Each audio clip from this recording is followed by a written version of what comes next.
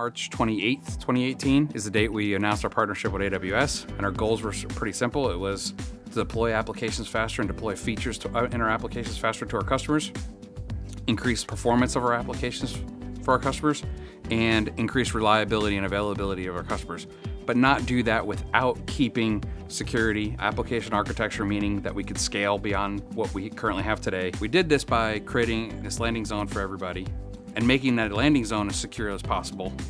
and leveraging technologies like AWS's Service Catalog and AWS Config,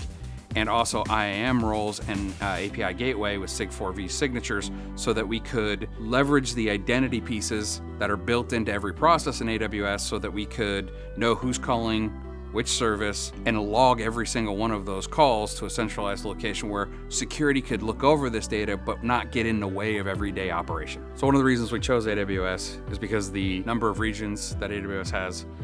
that's always going to be larger than the number of data centers that GoDaddy could have deployed. It's just not our core business. In deploying in multiple regions and being closer to the customer helped application performance, but by deploying in more than one region, that also allowed us to increase our availability and resiliency of every application. In 3.5, 4 months, we were able to lay out the hypothesis for how we were going to govern the environment for a company that's been around for 21 years, where we had to look at all this products that we had built up, some of them 21 years old, that we had to re-architect on the way, make sure they had a landing zone that supplied everything the teams needed so they could focus on just their re-architecture and just their application. I don't know how we could have done that in 4 months, given the level of experience that GoDaddy had working in any cloud provider, without the partnership with AWS's professional services.